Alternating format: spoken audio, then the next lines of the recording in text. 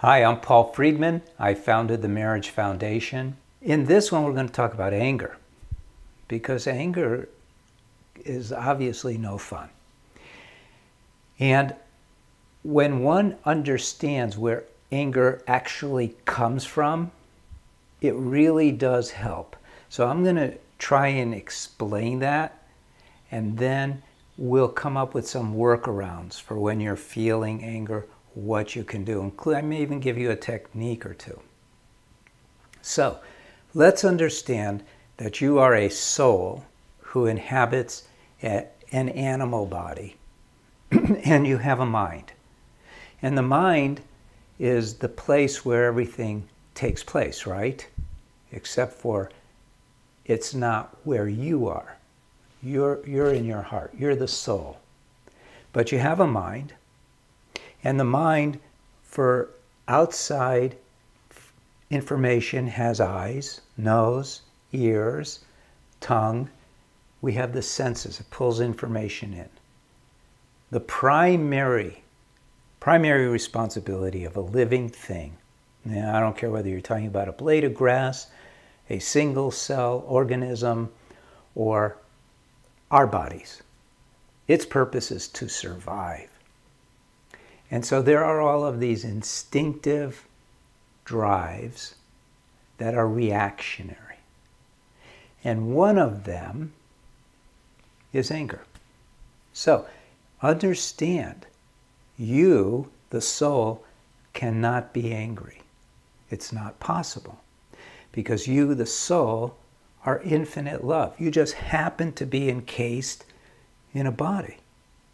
So if you over-identify with the body, then you go, I am angry. But if you remember, I'm a soul, then you go, my mind is angry. And it's actually more accurate. It is accurate.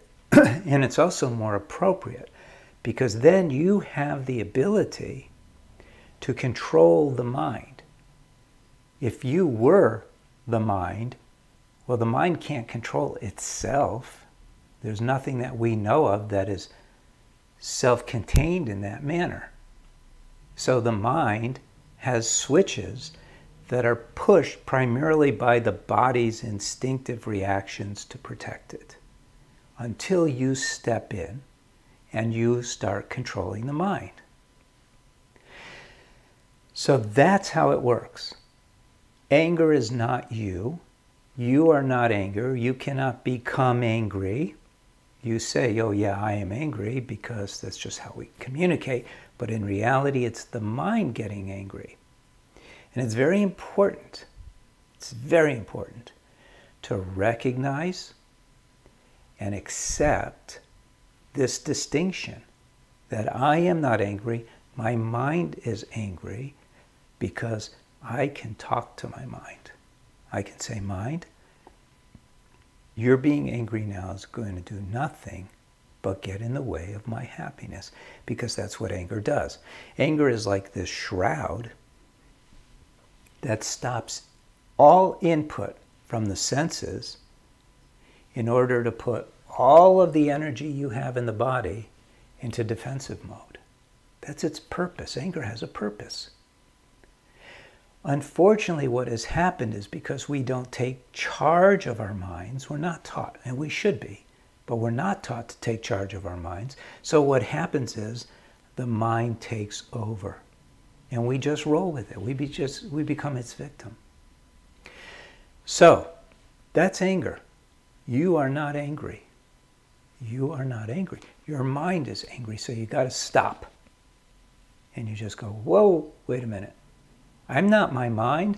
My mind is angry right now. And your mind will go, wait a minute, you've just been attacked. And it'll describe the attack according to what's occurring from its point of view, that is creating a dangerous situation for you. But it's your job. You have free will, right? You know you have free will. Well, with free will, the first part of using your free will is to discern what the mind is trying to tell you, whether it's accurate or not.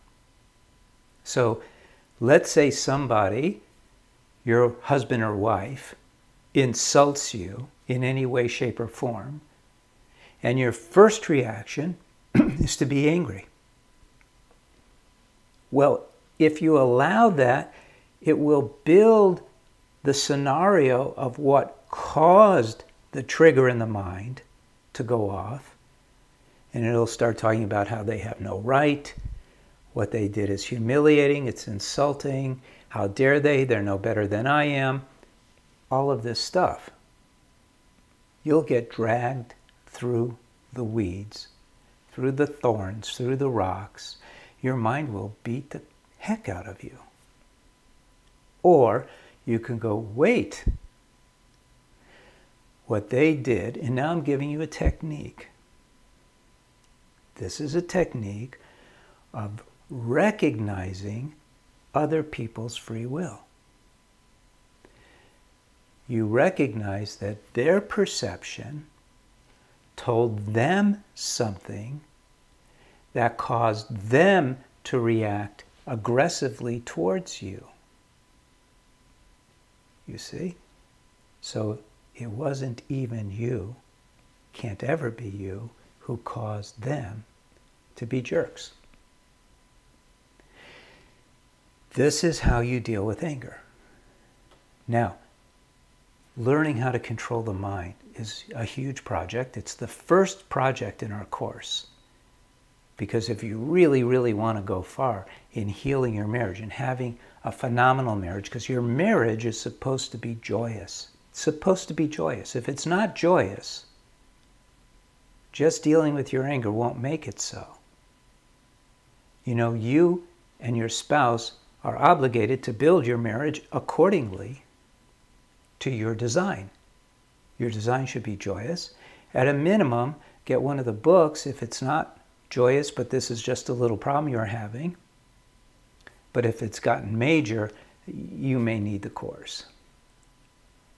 Okay, now I'm going to give you a technique for helping you separate a little bit from your mind and from the anger that is clutching on to it. It's a simple breathing technique. So as soon as you feel the anger, inhale, tense your whole body. And then relax with an exhale. And then count from 10 to 1. 10, 9, 8, 7. And make your mouth smile. 6, 5. And feel your heart open up into your body, filling you with love, calmness. You are love. Be love. Fill your marriage with love, and you will be happy. Okay, advertisement. If you like that, let us know you liked it. Share it with your friends. Look at the other things we have.